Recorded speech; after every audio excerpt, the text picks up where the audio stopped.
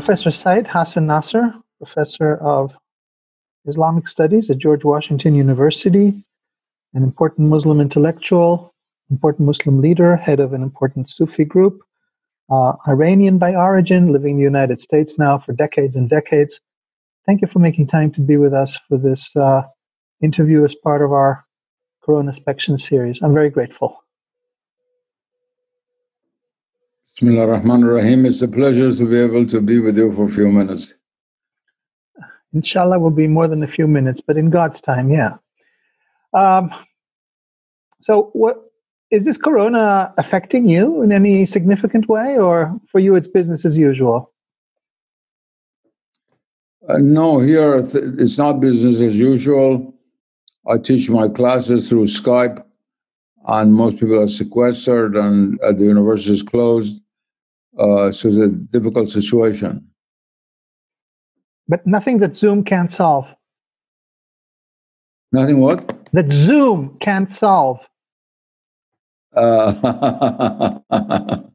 Only God can solve it. Only God can solve it. So let's talk about God. Let's talk about God and coronavirus. Let's make that the focus, because coronavirus has us all scared, and ultimately the answer to all our worries and everything is God. So let's make that the focus of today's conversation. So let's begin with with what I just said now. People are scared. There's fear in the air. There's anxiety. There's even panic. What divine medicine can we offer people? What can you offer from your Shia perspective, from your Sufi perspective, from your broader Islamic perspective? What can you offer that will help people cope with their fear and anxiety? First of all, people who are people of faith, whether it be Jews, Christians, Muslims, Hindus, Buddhists, doesn't matter, each in his own or her own language. We belong to a tradition in which calamities in this world are always seen as signs of God's either punishment of our actions or warning or a bill to awaken us. The Quran is replete with many references that we should learn from calamities, the passing nature of the world, the brittleness of the land upon which we stand, the transience of wealth, power, and so forth, and bring to us, our souls, an aspect of humility. Great tragedies were seen, whether there were earthquakes or plagues or things like that, by all traditional people in the world, from the West to China, before modernism came, as signs that brought people to their senses, and therefore, in a sense, as a form of grace. It's a form of grace. Many of the prophets of the Old Testament, your own prophets, which we Muslims share with you, their function was precisely to scare people in a sense, but not in a negative way. I'm reminded of the famous saying of Ghazali, the great Muslim theologian and Sufi, who said the difference between God and man is that when you're afraid of a man, you run away from him. When you're afraid of God, you run towards him. And so the fear that ordinary people have when the world around them, what they identified as reality, begins to shake, that fear can be positive by turning them to the reality which is abiding, and for whose realization we are here on earth. We're put here on earth by God. So you really said a lot. First of all, I'm very struck by how similar what you're saying is to what one Hasidic rabbi that I interviewed, Rabbi Koenig, said. He quoted the exact same notion. I flee from you to you. So the fear and the flight is exactly returning back to God. So it's an invitation, but you also suggested it as a punishment and a sign of of things to come. Do you think what we're experiencing is a punishment or just a wake-up call? How do you see the COVID-19 situation? This is a very complicated matter. Definitely, it is a punishment from a theological point of view, in the sense that a modern man wants to live happily in forgetfulness of God. He thinks it is right to live happily in forgetfulness of God. From a religious point of view, this is absurd, because he has not created the reality of his life or that the world around him or all the values that he cherishes. And he is not the creator. He is, no matter how strong he feels that he can do this, he can do that, he's not. And there's such an event as the coronavirus is a very good way of reminding us of that. Look at all this science, all these hospitals, all this biology, all this chemistry, and all that goes on, and the hubris that modern man has of being able to solve everything. And then a little bug, millionth of a millimeter, or whatever it is, comes along and upsets the whole order. Also, it's very important to realize ordinary people are not aware of it. But for those who have studied the philosophy of modern science, they know that without prediction, there's no physics. When I was studying physics at MIT, our professor always would tell us that if physics cannot predict an event, it's not physics. It's not a science. And so suddenly we're slapped in the face with all these sciences, with the worship of modern science and all the technology and so forth. Suddenly something occurs that nobody predicted, and it's so powerful that it has made us, such powerful human beings, afraid and weakened and retreating into a corner. Finally, we'll be able to, I believe, overcome this, because I don't think God wants history to come to an end.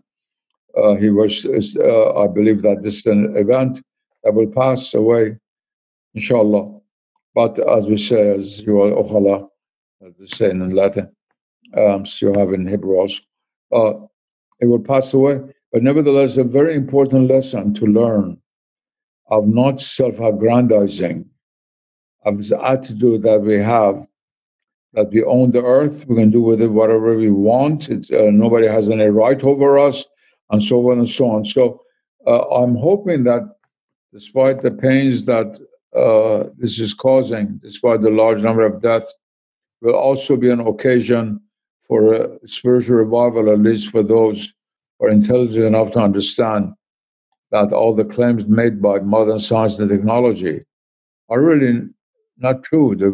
Of course, science can do a lot of things. I'm not saying that it can't, but it is not all-knowing, not all-knowing at all. And the trust that you and I, not now, but our ancestors, or if you and I had lived in the Middle Ages, had in God, in the rabbis, in the ulama, in the representative religion, all of which transferred to modern scientists and physicians and so on and so on. That trust was really not correct to do so. We trusted our religious leaders because we believed they had an authority which ultimately came from God. Then began to trust modern science and technology. You and I ride an elevator in New York, goes up to 80th floor. We're trusting the technology somebody has created that is going to bring us down 2 minutes, 80 floors down to the street. Or many other things, get into an airplane and things like that. This trust which have transferred to modern science and technology has had some positive effects. I'm not saying it hasn't, but it's also been very, very negative in the sense that we have over-trusted only a particular part of our soul and of our mind, disregarding the rest, disregarding the rest. And even now, for example, this separation of not being close to people is a remarkable thing. it's like forcing you to make a spiritual retreat. In Sufism, when a person wants to enter the spiritual path, is put by the master in a retreat, khalwa, we call khalwa in Arabic, in a room by himself. You also had in the Hasidic movement in the Kabbalah and Jewish Mysticism, to just be with God alone. And this aloneness, separated from interaction with others, allowed the soul to concentrate and come to within itself, to draw inwardly where God resides. And this is being done sort of by force upon many of us. So I'm hoping that many of us at least will learn a lesson from it. Go ahead. Thank you for that introductory statement, which is quite potent. Let me share a thought that I struggle with, and I know many people will struggle with, and I know that some people will have a hard time receiving what you're saying for the following reason. Let's look at the Jewish community. The Jewish community is very hard hit, both in New York and in Israel. And the parts of the community that are hardest hit are the most religious. So how is it that if this virus is there to teach us not to forget God, it's hitting the people who are the least technological, the least scientific, and ostensibly the most religious? Something is going wrong if the lesson of COVID-19 is to teach us not to rely on ourselves. The wrong people are getting punished. This is a very important question, theologically also. And it's very difficult to answer.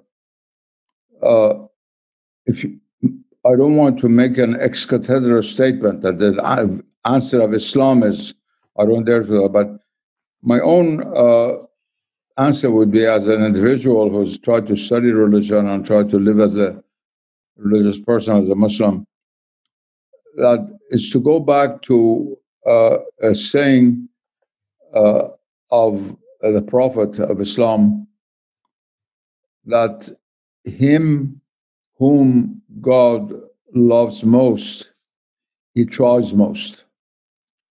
That is, the trials of life are carried out more for people of faith than people of no faith, because in a sense, it prepares them for paradise. Whereas those who do not undergo these trials, well, inshallah, they will change their ways. We don't want anyone to be damned, but are damning themselves. That is, in a sense, a permission by God to those whose nature has turned against God to remain forgetful. The Quran has a verse like that, that those who have gone astray, we allow them to follow their own way, let them go their own way. And so it's very interesting that you have in a place like Brooklyn, where you have a number of very pious Jews who are very precious to the Jewish community and to religious life itself in this country, having a higher loss in this tragedy than people living on 70th Street and Madison Avenue in Manhattan. But that would be my understanding of it. And we see that oftentimes in human history. In human history, and the Quran has, as I said several times, verses which refer exactly to this issue. Let's go back to the question of the khilwa, of the recluse. Of the what? The Khalwa. Khalwa, sorry. The khalwa. Yes.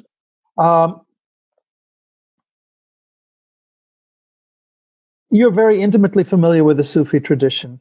So how does exactly it work that you going into this seclusion as a preparation for the spiritual life?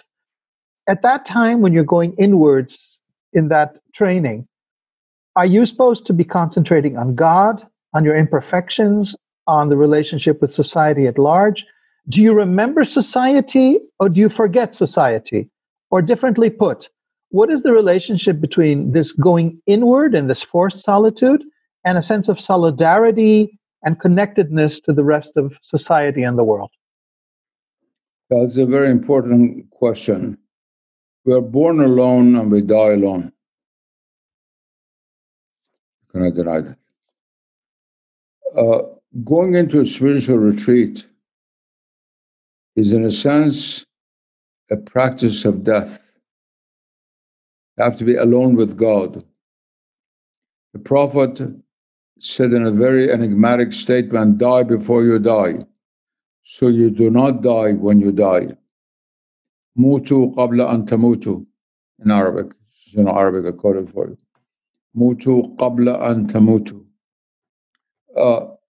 And you have spiritual death, certainly in the Kabbalah, you have it in Christianity. It's a universal idea, that is to die to the world, and to your own nafs, to your own lower carnal soul. That's what you're supposed to be doing in the khalwa. That is, leave the world aside. You close the door, leave the world out there. Don't think of a relation to society, to your mother, to your father, to anything. Just your direct relation with the spiritual reality as God that is both transcendent and immanent within yourself. And once through that practice, your inner soul is nurtured by the divine presence, then you come out, and the perfections gained through the spiritual practice that you try to then use in your relation with your family, with the society, and so forth and so on. The khalwa is not for social service, but it renders the greatest social service by turning the soul of man from self-interest, from scatteredness, from pride, to being God-centered. That's what all the prophets did. Christ went into the desert for 40 days. The prophet of Islam used to go to retreats. Moses went on top of Mount Sinai. Why didn't they receive the Ten Commandments in the middle of the Jewish people sitting by the Red Sea? It's a very, very important question. He received alone from God. But then he brought it down and changed the life of a whole people for thousands of years. People still live by it 3,000 years later on. So we can't say Moses was selfish. He was not thinking of his people. He was only thinking of himself. That's not correct. To think of your relation with God is not to be selfish at all. It's to be selfless. If you take nafsh in Hebrew, nafs in Arabic, it's to transcend the nafs. And once you do that, then your soul is able to be fed by the divine reality in such a way that it always goes beyond its own boundaries. And that's what charity is. Love of the other is. Service to the other is. You go beyond the boundary, the border of your own soul. If you go on, let's say, spend your money buying a dress for yourself or your wife, if it insists your wife is still within the confine of your soul. But when you give, ithar, when you give without any expectation, then you're really being charitable. And that will come by, at first, cutting yourself from all that attaches you to outwardness, to worldliness, to pride, and trying to cut yourself from the world to be with God, and therefore to follow what Sayyidina Isa said, to be in the world but not of the world. That is, you cut off the of the worldness to be with God, and then you come back into the world but with God, and therefore whatever you do is selfless. That's what the real good person is. If you are good because we want to get rich or famous, or because your father will be happy, or family name will be more famous in Jerusalem or Tehran, that is not real goodness. Real goodness is that which gives of itself. It expects nothing. The recompense of a good act is the good act itself, in the deepest sense. Again, there's a Kabbalistic saying that all the profound things that anybody can say, you can find in the Kabbalah. So, all of these are known to you. I know, but right now we're listening to the Muslim angle of that one truth. So I trust that it exists in other places as well, and we're grateful to you for sharing the Muslim side of it. So let's apply this teaching then to the people who are being forced into seclusion. What I hear you saying is, don't spend your time trying to recreate life on the outside on Zoom and on TV. Use it for something else. So what instruction or recommendation would you actually tell people who are now being forced to stay inwards in a situation of lockdown, in a situation of what they call social distancing. If we take everything you've just told us, how would you recommend that they live this period?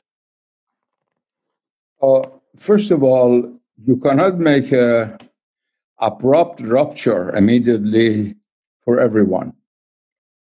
There are people who are still in need of talking to others or watching a program on television, something like that. And you cannot say, don't talk on the telephone to anybody, don't watch any television program and so forth. What you can advise people to do is to spend, since you have a lot of time in your hand, to spend it more with yourself, to get to know yourself, to be happy being with yourself. I always give this example to my students. If you're driving in a countryside, in, let's say, Afghanistan or Iran or some faraway place in the Islamic world, you oftentimes see a man or a woman sitting by the road waiting for a bus or something like that. For 3 hours, sitting like this, look at the horizon. A person near your subway would go mad if he did that. You always have to have external stimuli. Now I have earphones, this and that, sounds and noises and so forth and so on. It's a very good time to bring down the decibel of the inner noise, to gradually learn to know each other, to be happy with our inner being, not to always flee externally. It's the nature of modern society is to make everyone an extrovert, trying to always go out, always go out. Yes, sometimes you have to go out, but also to learn how to live within. And that can be done by force. I remember I had a friend in Iran many, many years ago. He was a turban person, a mullah, but very learned and very good person. He was in prison for some lecture he gave, something like that. And when we went into prison, of course, we were very, very unhappy of the activities ceased. And he got in touch with me, and I sent him a copy of the Mastavi of Jalaluddin Rumi. He said the time for me to read this. I said, don't read this as a novel. Read this piece by piece and try to meditate upon it and draw inwardly with its meaning. 4 months later, he wanted to. They told him he can go out of jail. He didn't want to come out. When he came out, he said, "I was so happy. I rediscovered my inner self." And he was a mullah, but I thought used always external activity, externalization, and so this occasion should be a kind of favorable, not a completely negative period for us to learn some silence. We live in too much of a cacophonic world. Decrease the cacophony. I'm not saying that I said no television, no radio, no music, and so on. No, but diminish that. These some hours with yourself, and that will, I think, help all of us. Help all of us. That's very wise counsel. So, well, there's one practical advice I hear you giving people is read Rumi. That's one way to get through this particular period is read Rumi. But maybe you could give us some more pointers. How does a person learn to be with themselves? If you didn't grow up in Afghanistan and you're not used to sitting for 3 hours gazing at the horizon, and you're used to the hectic outward extrovert life, and you're faced with this new situation and you're not a meditator or whatever, what pointers could you suggest to someone as they start to befriend the part of themselves they're not used to being with? That's a very good question. First of all, most people lack the power of concentration. They cannot concentrate even for 30 seconds on anything. I sometimes hold my finger in front of my students. I said, how many of you can concentrate on the finger that's right in front of you for 1 minute? After about 20 seconds, your mind begins to wander off about where you park your car, where you're going to have for lunch, when you're going to call your boyfriend and so forth and so girlfriend or whatever it is. This is a difficult thing. And what we have to do is for people who have not been trained to meditate and so forth, and is if you're not religious, it makes it much more difficult. Because you're religious, my advice would be always to pray to God to help you in this process. And that's very, very effective, very, very effective.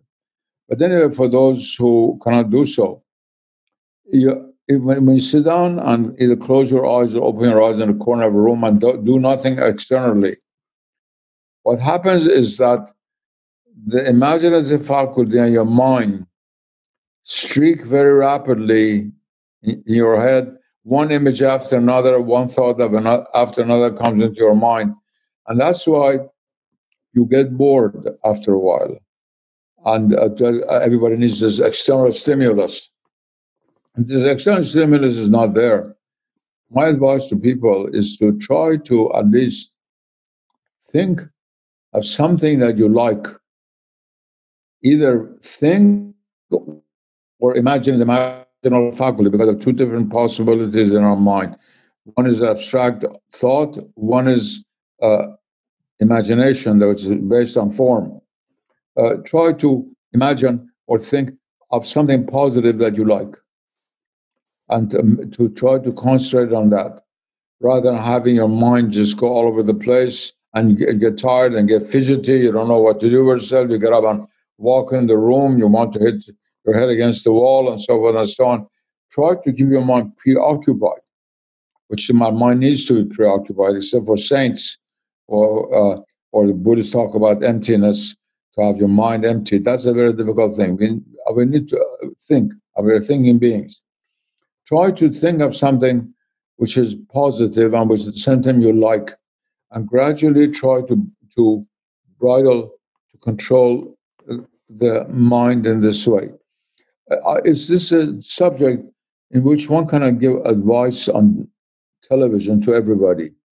Because it's really individual more than it should be tailor-made for each individual, because individual souls are very, very different. And I do not want to give advice. Everybody take aspirin at 7 o'clock in the morning, because all doctors would do. Each patient, as person, needs his or her own medicine. That's very wise. I think that's the fruit of decades of experience and decades of spiritual guidance that you've been giving to people. So you know exactly how it works and how it has to be tailor-made. Going then back into the space that we're alone, how can we feel in that space solidarity for others? How can you what? How can we feel solidarity for others in that space when we are confined to our own space due to the situation? If you delve deeply enough into your soul, you realize that the other is none other than myself. That is, you almost feel a bond with the inner being of others. Even outwardly, they're different from you.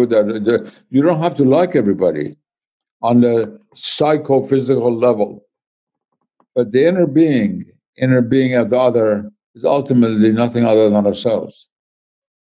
And one of the very important positive products of this being alone, to be alone in a sense, you're never alone completely, where God is always there. But whether you realize it or not, whether you're a religious person or not, but being alone is gradually, if you delve more and more into yourself, is to realize that, in a sense, you are never alone. There's one self with a capital S, which is the center of all of our beings.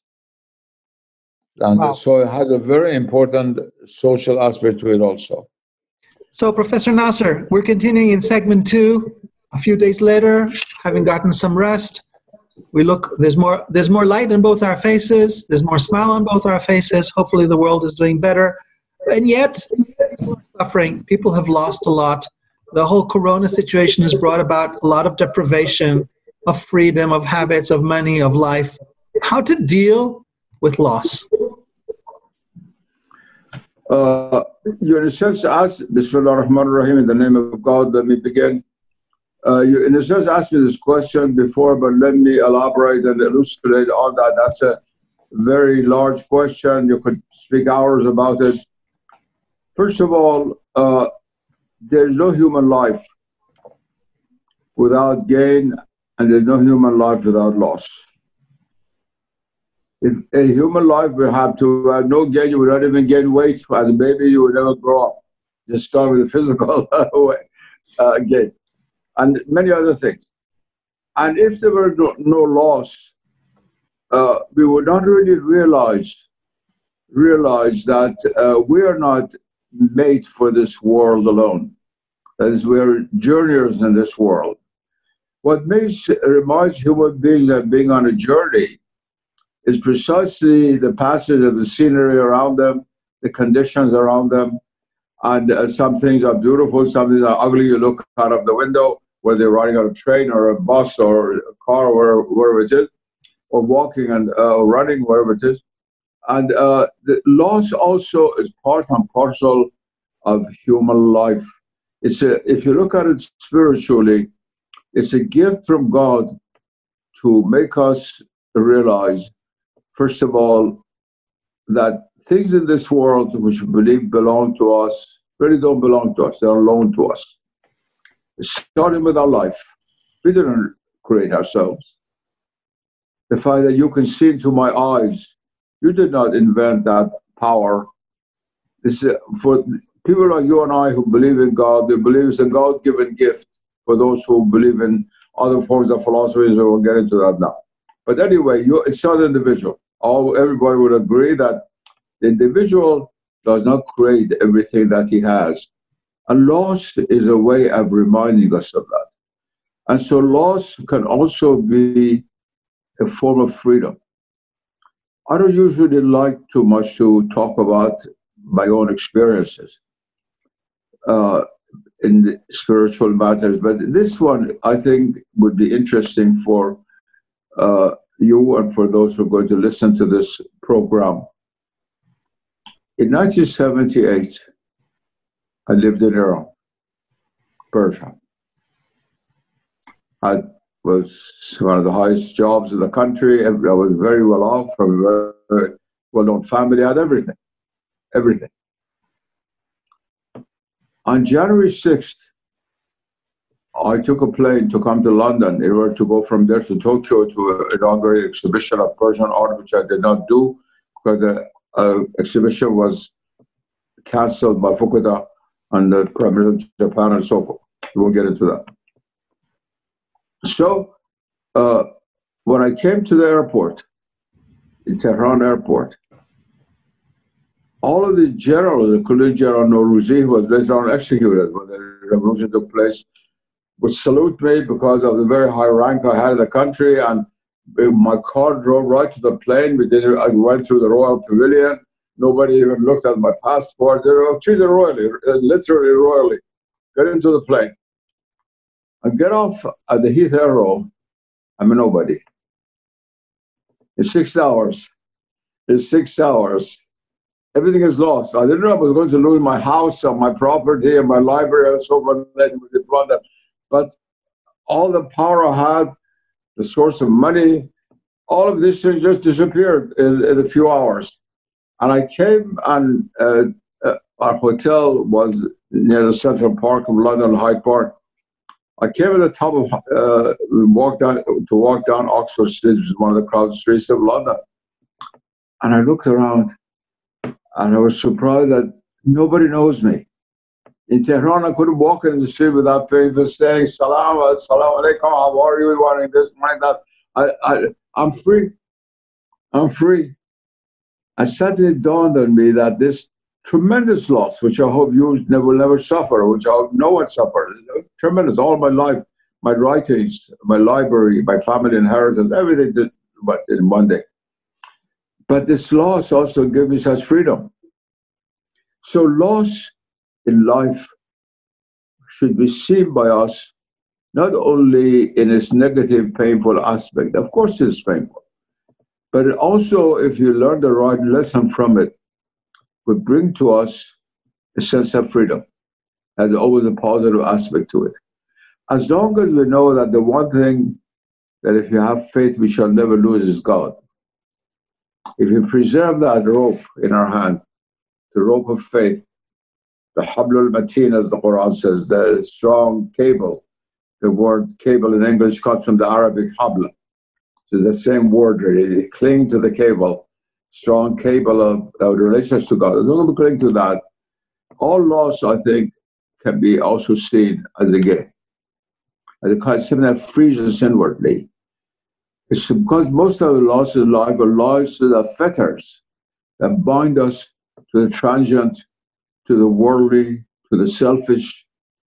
And one hopes that when tragedies come, like tragedy come here, it would make at least some people become less selfish, become more selfless, not lose that very strong domination that our lower passions, carnal soul, has over our immortal substance, over our immortal spirit. It's very clear. It's. I ask myself as I listen to you, do you have to be an advanced philosopher, an advanced Sufi master to be able to live it? Or can ordinary common people really live this, especially if they haven't cultivated spirituality? There is a spectrum. There are only two classes, advanced Sufi masters and ordinary people.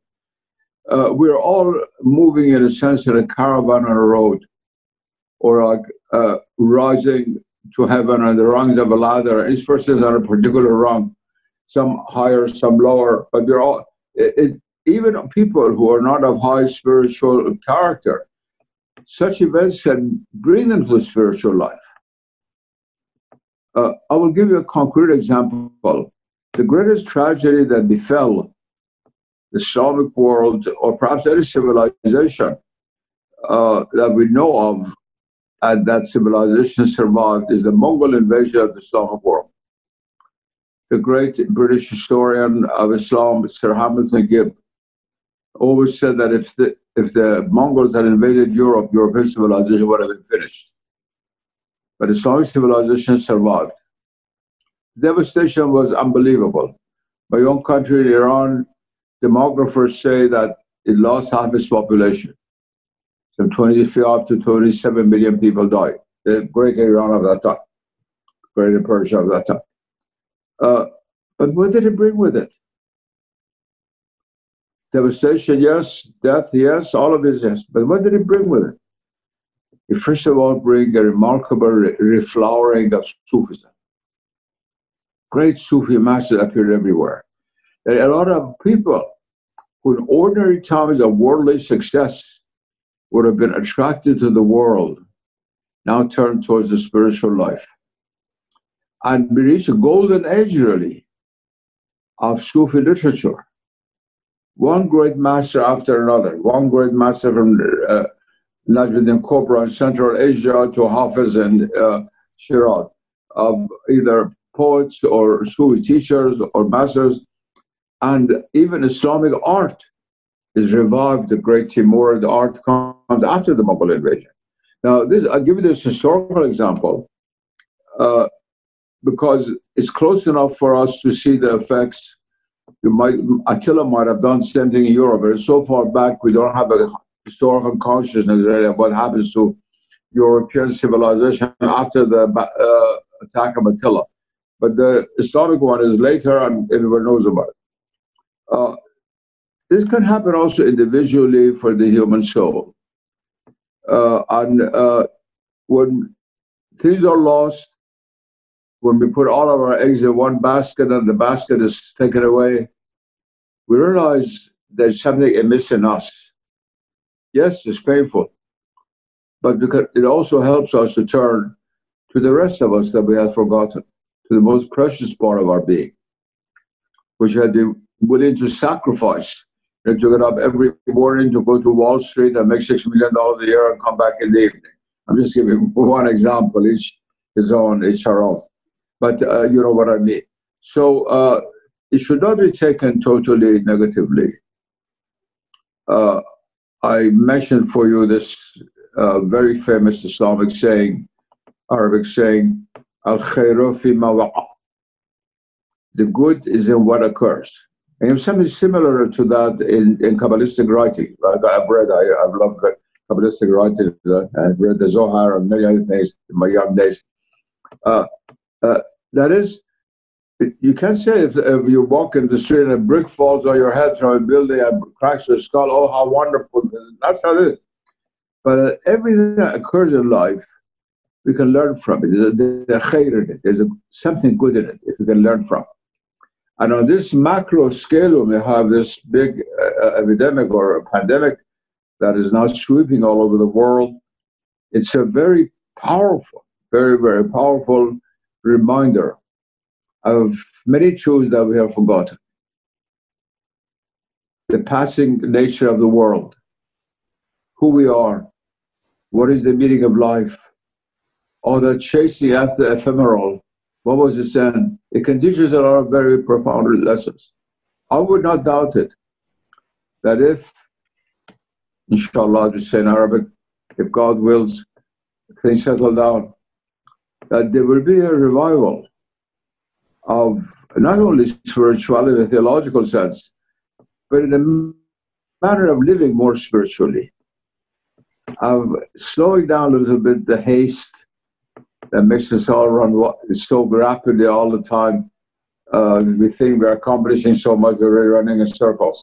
I hope that this will happen, and I pray for that. I pray for that. Of course, I pray every day for all the people who are inflicted by the disease, that God gives them patience, that gives them life, and gives them fortitude to bear the pains. But I also pray that this negative effect will have a negative cause will have a positive effect in a certain sense. There's also another point which is very important. All my life, since I was a young man, the training in both physics and philosophy, and I know something about modern science, I've been a great critic, not of modern science for what it is, but what it is not and claims to be. It is a totalitarian science of the world, and the only science acceptable. All other sciences of the world are illegitimate. The modern world, that you might be able to publish books on the Kabbalah, but the modern world doesn't accept the Kabbalistic descent of reality as being part of knowledge, hard knowledge. It's interesting.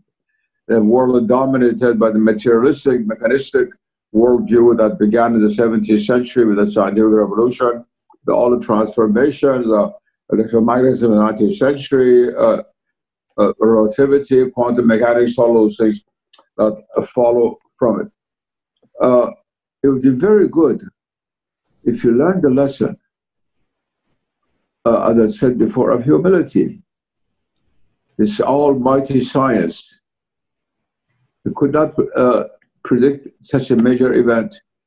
And now a few little bugs a millionth of an inch big are running havoc to all the mighty power of modern science and technology. This is a very important lesson for us to learn. Very, very good. It's funny you were pointing to the Kabbalah. As I was listening to you and listening to some of the perspectives you shared, I realized that of the different interviews that I've conducted, the one with you echoes most closely that the one that I conducted with the Hasidic rabbi sitting in Safed, the city of the Kabbalists, who draws on the teachings of Rabbi Nachman of Breslov. And so many of the quotes that you mention, he mentions, fleeing from God to God. The notion of, you said something earlier that also reminded me totally of the whole sense of transience of the world, the opportunities for learning. It really struck me that so much, when people go to the dimensions of religion, of spirituality, we discover some very great commonalities across the religions. You could almost take your words and put them into his mouth and vice versa. So I find that very fascinating. Absolutely, absolutely. As the image has been used before me by a great scholar, Coronaspection, who wrote an article called Paths That Lead to the Same Summit. Great religions of the world are a different path to the mountaintop. And at first, you start at different points in the valley. And you have different countryside, different trees, different hills. You think all the hills are different. the higher you ascend, which means more inward, you turn into, with the use of your religion, into the inner dimension of the religion, the more do they approach each other until finally you realize there's only one. So that actually leads me to my last question. So here are these different religions, and there are different points in the valley, but they come together. So in some ways, spiritually, they're interconnected by their meeting in the mountaintop. The world itself that we see today is also interconnected, as we see geopolitically and as we see through the spread of this illness. The responses are interconnected. What is your spiritual theory, the background for understanding how everything is interconnected and how it plays out in this coronavirus situation? First of all, I'll talk about myself personally. I don't talk about others. Others may have come to this truth through other ways. But I came to this truth through awareness or becoming acquainted with the Philosophia Perennis, what's called the perennial philosophy. It takes the perennial philosophy, and it's expounded on defenders in the modern world, the former traditionalists, special writers of Coronaspection, Guénon, Schwann, Burkhardt, people like that were writing in Europe in the 1930s, 40s, and 50s to try to show, in fact, this inner unity of religions. As soon as I ran across the literature, it appealed to me immediately. And I realized that if I believe that only Islam is true, how can I believe that God is also Ar-Rahman Ar-Rahim? How could I not have compassion toward billion Chinese in Eastern Asia for 4,000 years? Put aside a few people in Nanking who know about Islam in the 7th century. The rest of them didn't know about Islam before the revelation of Islam. All these Native Americans in North America, South America, and the people of Africa and so forth and so on, and people in Europe who had never heard of Islam. How could God be just? Would he deny both the mercy and justice of God? So exclusivism, which is a natural thing, it's a natural human thing, and God therefore permits it. Like you feel a sense of responsibility for your wife and children and family, and you love them, of course, not the way you love the children of other people in the street of your where you live, obviously. But in religion, we must realize that all of this is part of human nature. But human beings also must realize that the way you like your child, the father next door also loves his child. And therefore, this attachment is not unique to you, it's universal. Now, this principle, which says there's ultimately only one truth, comes from one source of reality. It manifests itself in different societies through the wisdom of God according to the structure of those societies. When Lao Tse comes to China, he speaks Chinese, he doesn't speak Arabic. When Daniel comes in Israel, he speaks Hebrew, and so forth and so on. The Prophet speaks Arabic, but although they speak different human languages, because God wanted this diversity. The Quran says, you create you differently so that you could vibe with each other in goodness. God's creative power is so great, the reality is so great, that it could not be exhausted by just one race, one people, one language. And this diversity itself, therefore, is something positive. The Perennial Philosopher has a lot to say about that. Once I discovered that, I felt to see a remarkable peace. Since then, 50 years, 60 years has passed. I've written God knows how many hundreds of articles, books on this subject, lectured in India and China and the Islamic world in the West, almost everywhere in South America, Africa, Australia. I gave a strong lecture in Australia just on this very subject in 1950, in 1956. I remember, forgotten when I was in the early 1960s. I'm getting old now. I'm forgetting dates. I don't forget the date of Messina's death, but I will forget the dates of my own life. I think people should know how old you are. That's right. That's right. But anyway, when I encountered this reality, I realized that I said whether Lao Tse was speaking Chinese or Moses in Hebrew, or Christ in Aramaic, or the Prophet in Arabic, the Prophet of Islam, or for that matter, the great prophets of the North Indian plains, Indians who were speaking in their own language and so on, some bound to your religion and mine, which are Semitic language, Abrahamic language, globally, that the languages are different, but the meaning is the same. And I've lived by that all my life. Now, ordinary human beings in ordinary times do not have to bother with this truth.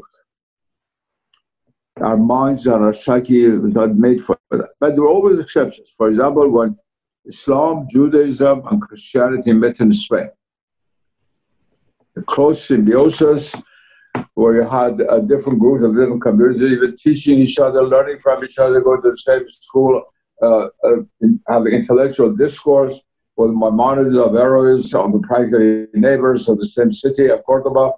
The Zohar appears in Spain. The Kabbalah had flowering. The language was also a lot of Sufism. There's also Jewish Sufism, was called Jewish Sufism. The grandson of Maimonides was called Jewish Sufi. All these remarkable events take place, or in some places in India where Islam meets Hinduism. But it was an exception. It was an exception. Today, we're living in exceptional times. And one exception deserves another. You and I, you're a Jew, I'm a Muslim. We are now talking together. Despite all the wars, the Palestinian-Israeli wars, all the tragedy, all the bitterness that has existed, nevertheless, when you and I look into each other's eyes and talk to each other, we really know we belong to the same universe. At least I feel that. We belong to the same universe.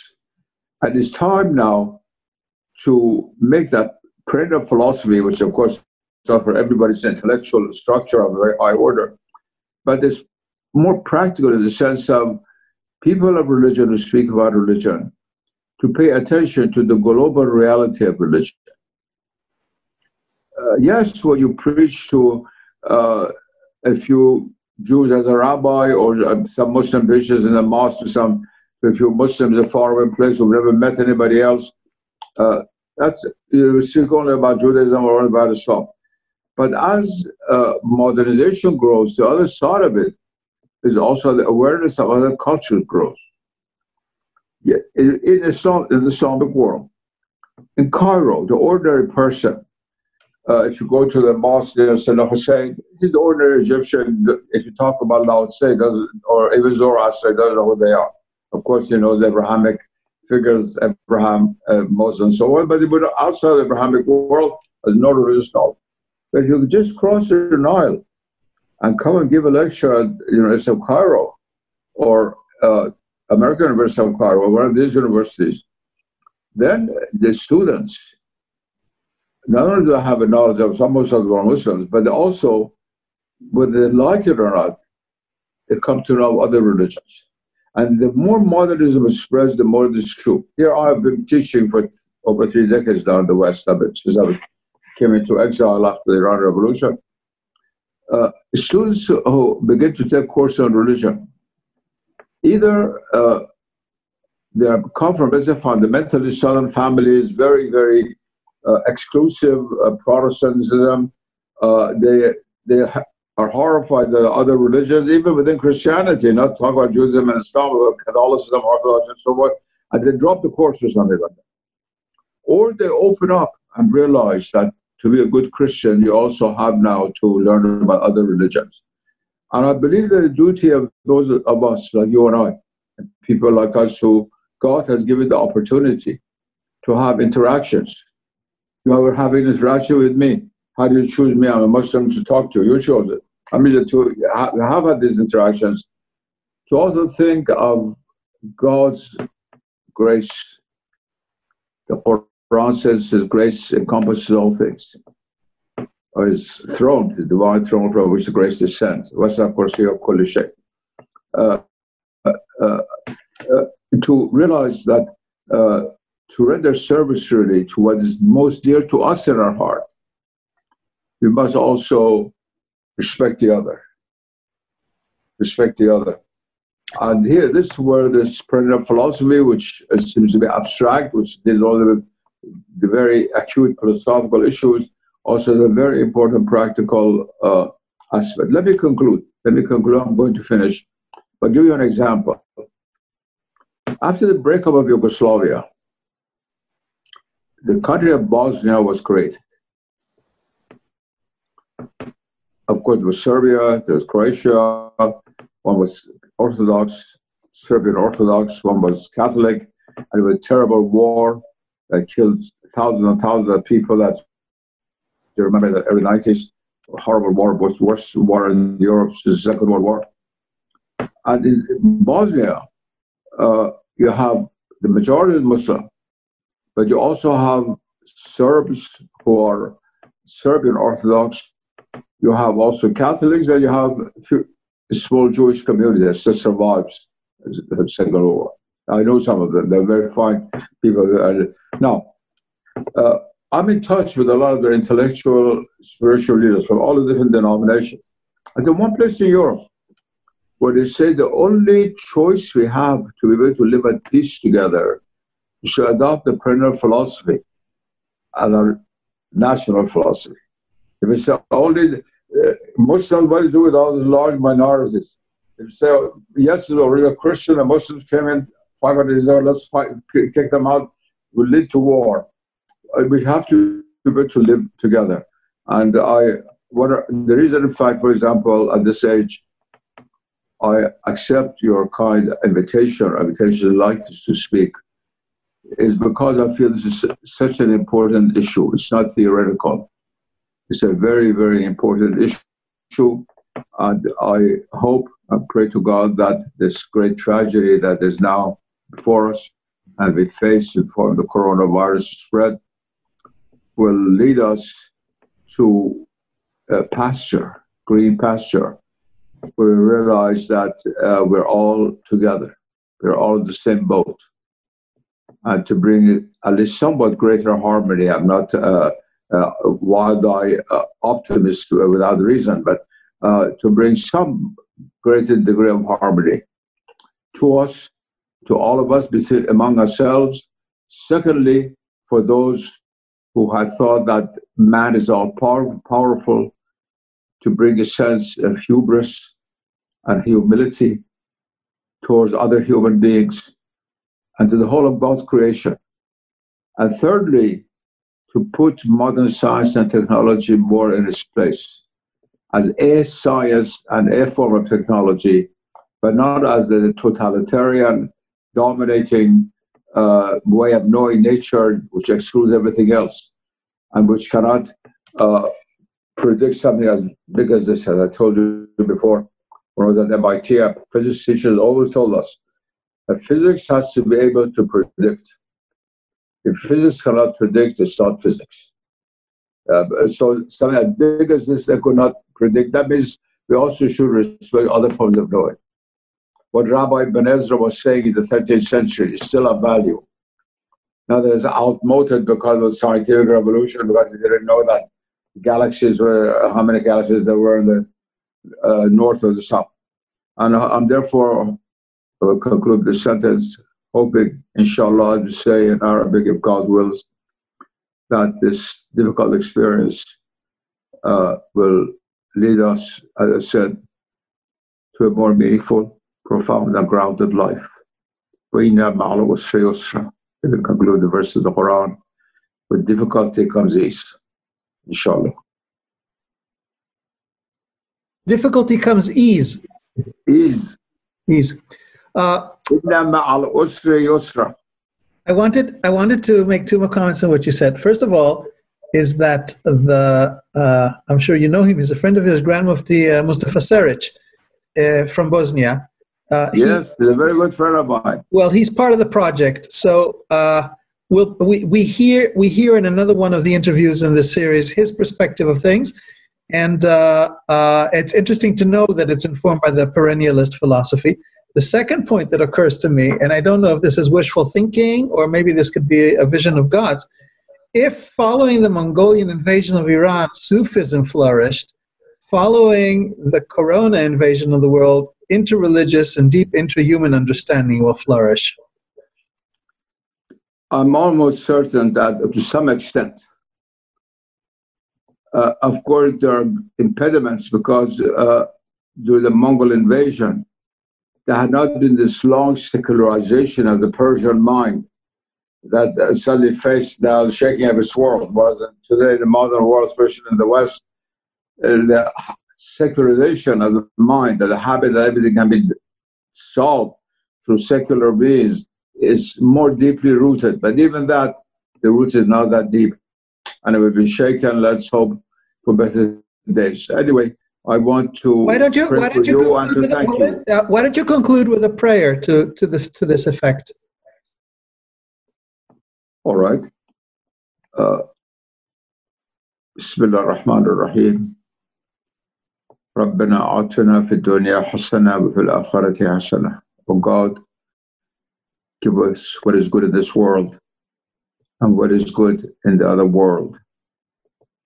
In this very difficult period of history, gives us the strength to remember the reality of life, why we are here, why we've come here, and where we are going. To therefore love each other more, respect each other more, and extend this care not only to other human beings, but to the world of nature as well, to all the animals and plants, to all the mountains and seas, which are also thy creation. I pray most of all that thou openest our heart to be able to see others across religious frontiers as not enemies but as friends, that even if they're not ours, that they are thine, and therefore they are our brothers and sisters. Without that, we cannot survive in a world in which contact now has become so close among various peoples from various regions and various continents. And finally, let us make us aware to realize and to always remember that thou art the real ruler of the world, and that every event that takes place in this world has a meaning beyond its appearance and can be a means of drawing closer to thy reality. Amen. Seyyed Hossein Nasr, it may be 40 years since you were saluted at the airport. I salute you with deep gratitude and respect. Thank you very much. Wonderful to see you, and I look forward to seeing that on YouTube, not myself, but friends will ask to have a chance to see it. And I hope your program goes well. You keep well. God be with you.